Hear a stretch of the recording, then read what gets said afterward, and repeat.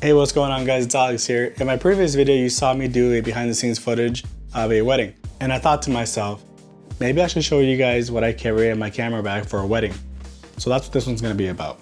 Now mind you, this is stuff that I've accumulated over the years, so I'm not flexing on any of you guys, okay? So just keep that in mind, I'm very humble. So with that being said, the first thing that we need on this one is my backpack. And the backpack that I use is the PGY Tech 1Mo Solo version 1 25 liter. This guy I got about 3 years ago, yeah. And as you can see, it's still in really good shape. And I have no complaints about it. Lots of storage options for you. You got some quick access over here for a camera. Pull in, pull out. Mind you, you got some storage units in here. Close this up real quick. Another easy access bag right over here on this side. And the best part about this bag that I really like the most is if you look right here, you can see some little red dials right there. Whenever you're done using your battery and it runs out, you can mark it as red, indicating that that battery is empty. And then when you have the good ones, you can mark them as green. So that's what I really like about this. On the flip side, we have a tripod water bottle holder over here. And I usually put my tripod in there, to be honest with you guys. And the cool part is it's got this little strap right here, so it really secures the tripod. So you're gonna make sure that it's not gonna go anywhere. And bonus, security strap. So put that bad boy right there, lock it up, etc., etc. Anyway, moving on. More storage over here on this side in case you need to carry any cables. Like it, I carry a pen and some business cards in here, and an air tag. All right, I'm gonna open this bad boy up. And before I open this guy up completely, there's more storage here in the front, as you can see with those zippers. So in case you needed to carry a little bit more, it extends out. So that's what I like. It's really cool. And it's got an extra bag in here where you can insert more items. Ta-da! I usually don't use it that much, to be honest with you guys, so. But I just wanted to, I feel like I should just let you guys know about it. And then just zip it right back up. So with this backpack, it's not one of those like Peak Design where it just clamshell opens this way. You actually have to open it or unzip it and you lay it down, and then there we go. So I'm gonna move my backpack right over here, and I'm gonna slowly start putting things into the backpack as I start explaining them to you, so that way you guys can kind of see how everything fits in here. And then at the end, I'll give you guys like a top-down view, or probably just more of a POV. We'll see. Anywho, let's move on. All right, so the first subject that we're gonna talk about is cameras.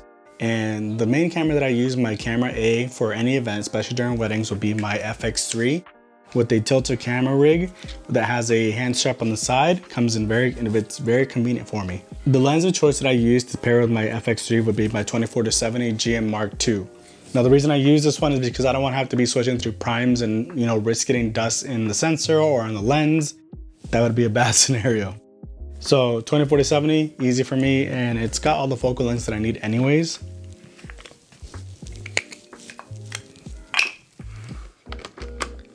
So this is how you can catch me pretty much all day with just this camera. So this one's gonna go right in here.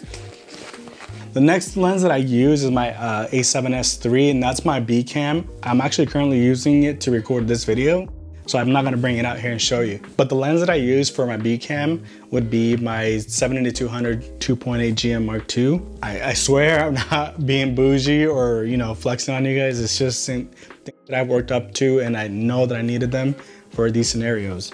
Now with this lens, I'll usually normally put it on the opposite side of the groom, so that way I can kind of capture his reaction as the bride is coming down the aisle.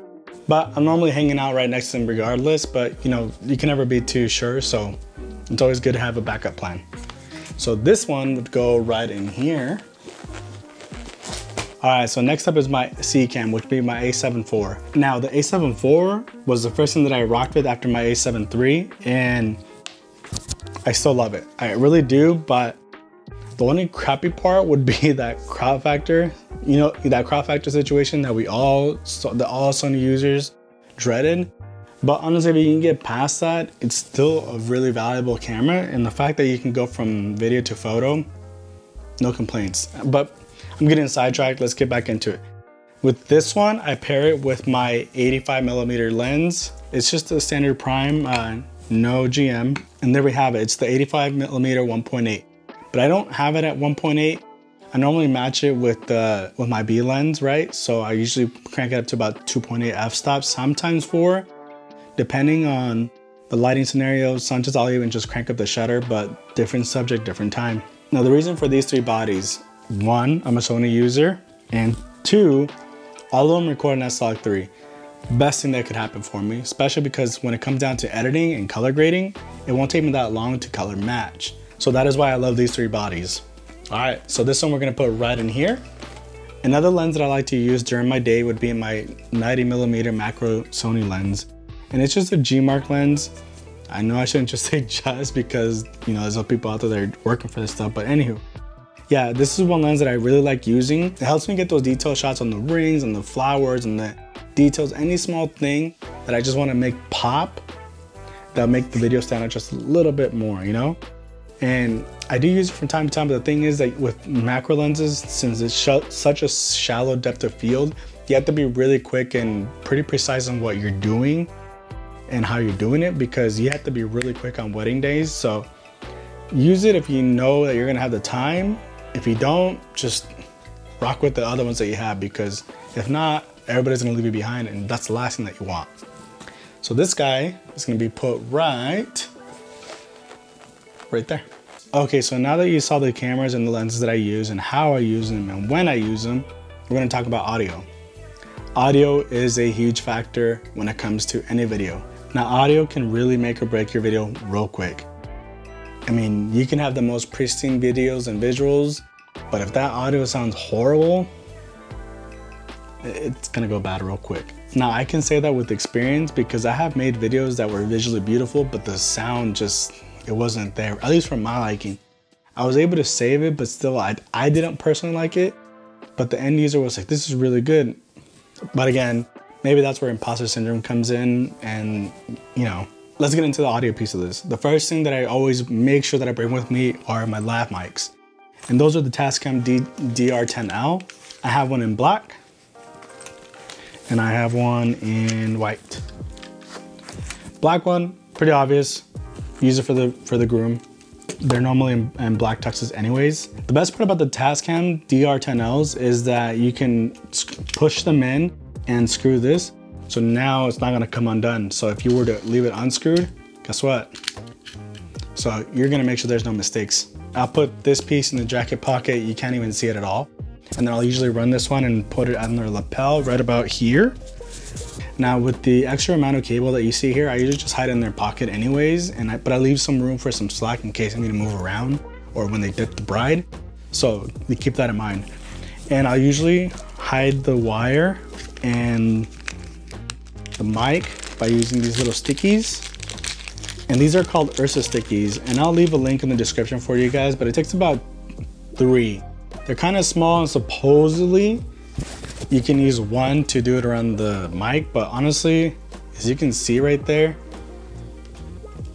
it's not gonna really stick. So you wanna use 2. If you use 2, now it's not going anywhere. Trust me, I've done it multiple times. And then this one, in case there's any wire that you see kind of sticking out, you use that one. On to the white one. The white one's obviously for the bride, white dress, for the most part. And same rule. Push in there, twist, secured, okay? So you're probably wondering how I mic up the bride, and that's a very valid question. And I'm gonna show you, sort of. I have a thigh strap right here. And with the thigh strap, there is a little pocket. And it fits the Tascam right in there. And it's very snug, so it's gonna take me a little bit to get this right, or not. It's very snug. And I'll usually wrap this piece around the bride, and I'll make sure that it goes on the inside of the leg, not the outside, because if not, you're gonna have this thing sticking out and you're gonna see it through the dress. Not gonna look good. So make sure it goes on the inside of the leg, right? Just like that. And strap. But before I even screw on the end piece, what I do is I get the Ursa stickies and I will do a sticky right here on the padding of the dress, right almost near the cleavage area. Then I'll do another one like right at their sternum, because most of the dresses you'll see a little seam right there. So that's where the other one would go. And if you're worried about these stickies injuring or messing up the dress, it's not gonna happen. They're not that sticky to where it's gonna cause damage. So let the bride know that and say it with confidence, because if you don't, then she's not gonna trust you, okay? And she's got a lot of other things to worry about. Do those things real quick before she slaps on the dress. Once she has done so, the rest of the slack is hanging down. You can have her push it in, twist it, pretty simple, then slap it onto the thigh on the inside of your leg, on the inside of her leg, and then you're pretty much set to go. And obviously turn it on, put it on record, and just walk away. And make sure that it's got a full battery, because it's gonna last you all day. So that's what comes with me for the first portion of audio. All right, next up in my audio gear would be my Rode shotgun mic, and this is really good for scratch audio, especially when it comes to delivering raw footage when the bride requests it, because I do sell it as an upsell.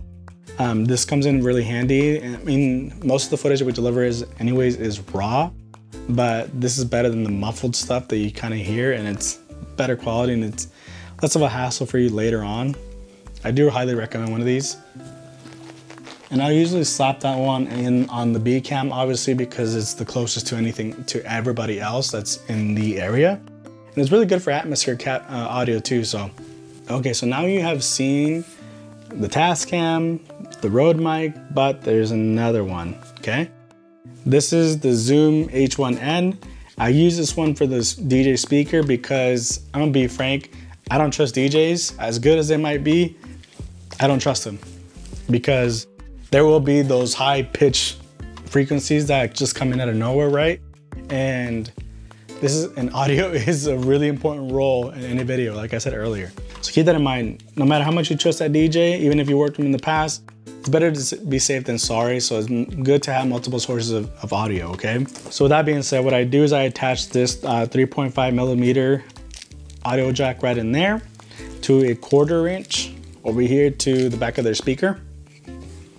And then I test the audio. Obviously, we bring the headphones, and it doesn't have to be expensive headphones. It can be crappy $10 headphones, but as long as you can hear the audio and test it for yourself, that's always a key thing to do.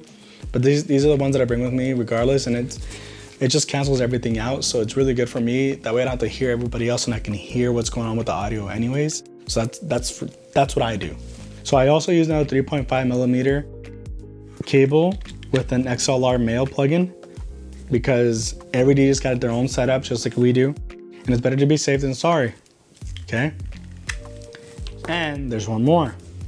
I also have a 3.5 millimeter to XLR female. Let me tell you guys, I made the mistake of not taking audio seriously. And when I got these cables, it was night and day difference. I mean, it made the whole difference for me. And in case one audio source fails, you have a backup. So you have the H1N, you have the Rode, that's probably gonna be your last case scenario. And you have your DR10Ls, both of them. One will suffice, but it's better to have two than one. And those lav mics are a really good thing to have, especially for the both of them, because sometimes, and I'm not knocking on DJs, but sometimes they point their speakers to face each other, especially like on windy days. And then that audio sounds so scratched. So now this is useless. But thankfully for me, I mic'd up the bride, I mic'd up the groom. So now I have that source of audio. So just keep that in mind. Put those right in here. Now there is one more piece of audio. And again, don't think that I am flexing on you guys or that I buy everything all at once, because that would have been a huge bill, and that's not how I did things. And this one is the DJI wireless mics. And I'm actually rocking one right now. This I get my audio for these YouTube videos. Now this right here, I usually strap it to a sleeve, a mic sleeve. So the mic sleeve, I'm gonna just use the Rode as an example. So when we're doing speeches, I obviously connect the H1N and then use it with any of the cables that I just showed you guys. But another source of audio, better just be safe than sorry. I'm gonna keep saying that because I made these mistakes. So what I do is I actually have the sleeve on the mic and then I'll clip this guy right here.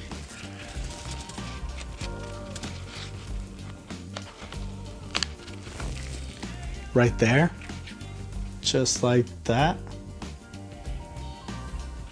Okay, and then the mic would go right in there. So now when they're talking like this, and then you have your backup audio right here. And just in case that DJ soundboard goes haywire, safe than sorry. Trust me, Fiona. And guys, needless to say, I bring a crap load of batteries. I do have a V-mount battery as well, and I usually do that with the handheld rig that I have set up. But the other cameras may or may not die, so you know, always better to be safe than sorry. I think I have a total of 1, 2, 3, 6 batteries, but mind you, 3 of those came with the Sony cameras already, so I got like 3 or 4 extras. As you heard me say earlier, I do have a handheld rig, but I bring a gimbal with me. And I usually use the gimbal during golden hour because that's the steady footage that I want to get. That's like your bread and butter right there. Now, I don't want to say focus on posing a lot because you want to grab those raw moments as well, but golden hour is a high priority. The one that I use is the RS3. Now, I do have a mini, and I thought the mini was gonna work for me, but I got suckered by influencers and it was just a horrible mess. But the payloads that I use for my cameras, the RS3 Pro it works flawless for me, and I trust it because it can carry more weight, especially because I have camera rigs on, or not camera rigs, but the cage. So, and I'm not saying that they weigh a lot, but you know, sometimes you wanna add those extra things on it, so keep that in mind. Now that you've seen everything that I carry in my bag, I'm gonna show you guys what it looks like in here. Okay, so as you can see, here's my FX3, my A7 IV, 90, my DJI wireless mics, my 7200 right here, my audio cables right here, my Zoom, my Rode mic, and my lapel mics, the Tascams. All right, so we're gonna go ahead and close this up.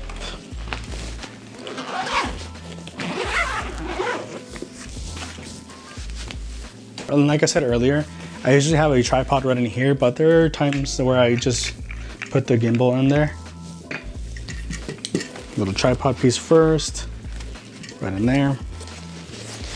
And the reason I unscrew that is because I don't want to rely on that little screw to hold everything, because if I was to ding it or get this caught somewhere or on something, it's gonna hurt my pocket a lot. So strap that in. Here we go. All right, and there you have it. This is exactly what I use every single time I go shoot a wedding. Mind you, as the day goes on, you start unloading things, so the bag starts to get lighter, but then you put everything right back. And the best part, it's all in one place. But guys, before I let you go, if you don't mind doing me a solid, if you can hit that subscribe button or the like button, I'd really appreciate it. You'd be doing me a really big favor. And if you have any questions about any of the equipment that I use, please leave me a comment down below, and I promise I'll get back to you as soon as I can. Thank you. Catch you in the next one.